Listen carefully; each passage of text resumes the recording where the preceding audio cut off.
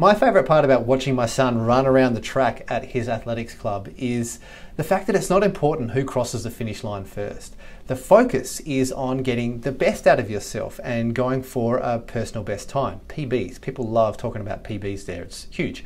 But I love seeing him run faster, throw and jump further than he has ever run before. And he's excited by that as well as he discovers that he's capable of so much more than he thought was possible. Sometimes he wins, sometimes he doesn't. But it doesn't matter. He's only competing against himself, and the strength of that attitude is that it leaves space for more than one person to win in any given race. It's not a zero-sum game, but it's a place of growth, a place of development, a place of abundance. We might think that this type of attitude has no place outside of kids' athletics, but it is truly how we can live our whole lives.